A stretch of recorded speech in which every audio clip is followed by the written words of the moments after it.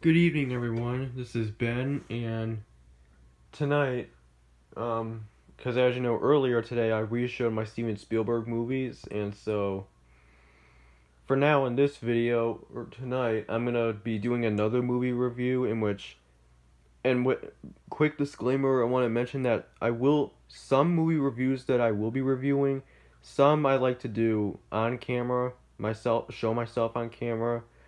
Even movies that I don't have, that's where that comes in, or some other films. And then while some reviewers I'll show myself off camera, like this one and a few other ones. But of course, it was regardless of that. I have another movie review, and this is one of my favorites as a kid, which it's a Dr. Seuss film, much like The Grinch. And this one, I know most of you guys don't care for this, but I'm just gonna review it anyway, because it's a childhood favorite of mine. And this Dr. Seuss film, as you know, that's right, The Cat in the Hat with Mike Myers. This is the Mike Myers film, of course, and so it's, of course, as you know, it's based off the original Dr. Seuss book and also the 1971 TV special.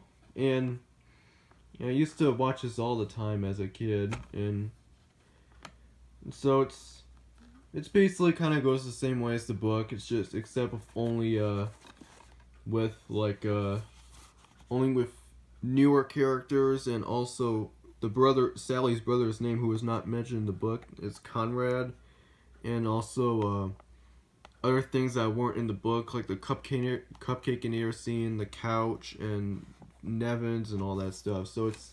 And also Larry Quinn, played by Alec Baldwin. He's a new character in this film, a new villain. So it kind of stuff like that. Let me get myself adjusted here. So that's kind of the plot. Just kind of goes similar way as the book, but except just with newer stuff in it. So, and I like this movie. I mean, I know a lot of you guys feel about this one. I know a lot of you guys don't really like this film that much, but I liked it though. I mean, I haven't seen this in a while, but I haven't seen this film in a while, so I gotta rewatch it again. But I probably still like it though. But it's a childhood favorite of mine. Of course, I'm a big Dr. Seuss fan, so I was at the time though, but I still am nowadays.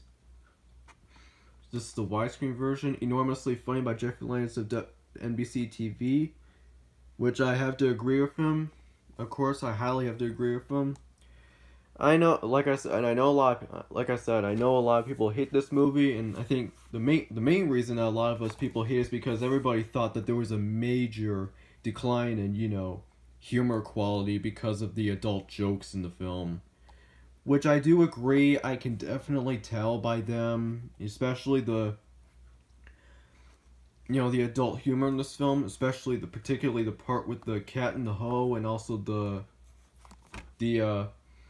slow car, of his previous car, which, as we all know, is an expletive, as we all know. But regardless of that, I still like this movie. I don't love it nowadays, but I still like it though. But anyways, I'm gonna show you the disc. Yep, it's a standard blue disc, of course. This originally came in a white case when I bought it, but because I didn't really care for those discs made in Mexico stamps, I decided to just put it in a red case, just to make it kind of more fitting in with the cover, kind of nice.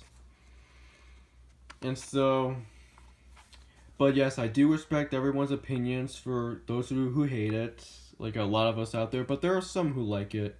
I know Mr. A. Crizzy has this on Blu-ray, and he's neutral to this film.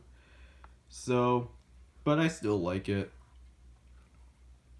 So yeah, of course I know lots of YouTubers have this, as well as on VHS, which I'm still looking for the VHS version, but it's alright.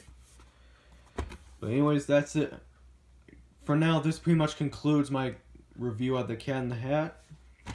And so I'll probably see you again maybe later, or we'll see what happens. Today's kind of a boring day for me. I know, I didn't go to the Salvation Army today at all because of the snow. So but still okay. We'll still go there, but probably on Martin Luther King Day though, because I that's a day off from school, which which is good. But anyways, I'll see you again later for another review.